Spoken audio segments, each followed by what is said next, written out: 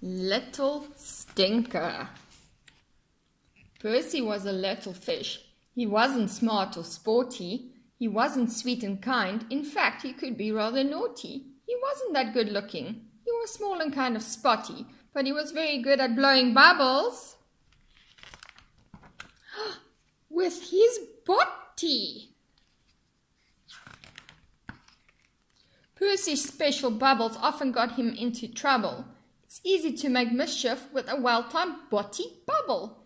He liked to lie in wait as other fish were swimming past, then flip them upside down with an enormous body blast.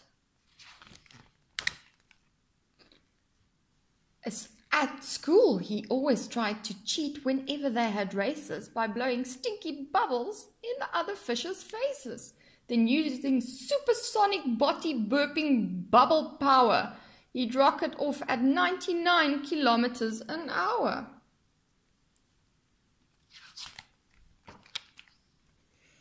Sometimes during lessons, he would wait for Mrs. Trout to turn her back, and then he'd let a whiffy whopper out.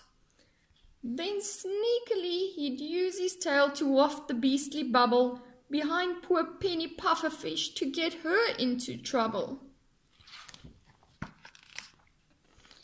One day a poor old hermit crab was reeling from the smell of the bubbly little present Percy'd left inside his shell.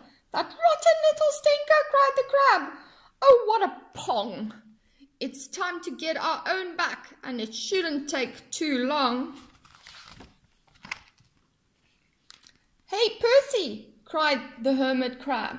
"If you think you're so clever, why don't you try to blow the biggest body bubble ever?"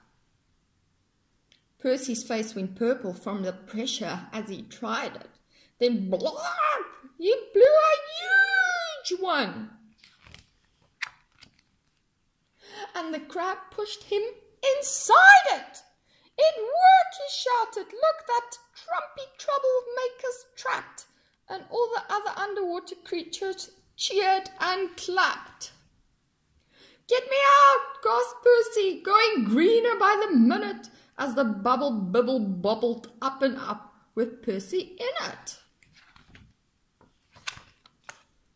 Then suddenly the hermit crab dived back into his shell. "Look out!" the others cried and tried to hide themselves as well. "Oh, see those razor teeth," they gasped. "Those evil eyes, good grief! It's 2-ton Tom the tiger shark, the terror of the reef." The tiger shark saw Percy and said, "A juicy snack," and opened up his massive mouth and moved in to attack. "Dinner time!" Ha ha ha, he laughed. But just before his jaws could close, the bubble burst and all the whiff went wafting up his nose. The shark swam off. "Hooray for Percy!" all the fishes cried, and Percy felt a warm and tingly feeling deep inside.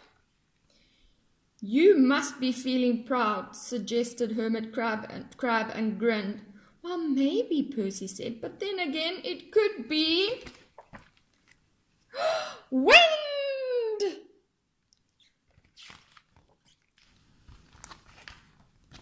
The Little Stinker.